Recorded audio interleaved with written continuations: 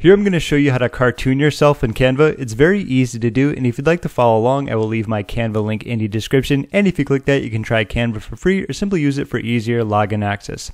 So for this one, I'm not going to use myself. I just chose a photo within Canva. They have a lot of good ones. I have Canva Pro, so I'm going to choose some of the premium ones. I think this one is good. There's a lot of color to it, and we can also remove the background if needed. So I am going to show you how to do that first in case you're not familiar with it. It is a Canva Pro feature, but it's going to take 1 second. I'm going to click on it. I'm going to remove the background, and just like that, we are done. So here's how you can actually cartoon a photo of yourself or anyone else. All right, so we have our photo here, and if we look on the left side, we have apps. Let's click right there.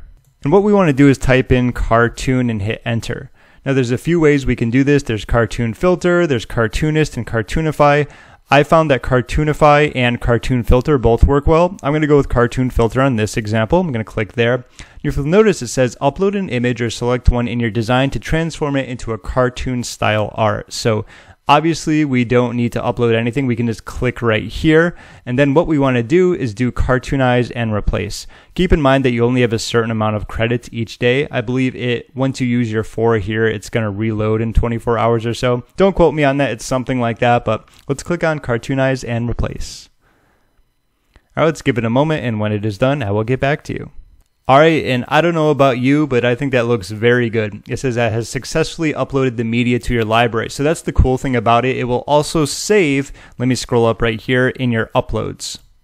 So if I click right there, you're going to notice this is going to be our image. You also notice how we have the checkered background in the back of it. That means it's going to be a transparent image. And the reason why I like doing that, as an example, let's just say here, I'm going to use an island. I'm going to go like this. And when we have a transparent image, we can obviously just like put it anywhere we want, and it's going to look great. Like, it's not going to have the white around it, so we can put that anywhere we want. So if we had saved this, we can use it on a website and it's going to look good, and so on and so forth. But that's just going to be the quick tutorial about how you can cartoon yourself in Canva. Very easy to do, and if you want to add that little extra touch, you can of course remove the background to make your cartoon version of an image much more flexible. If you got any value out of this video, be sure to give it a thumbs up, as it helps me out a ton.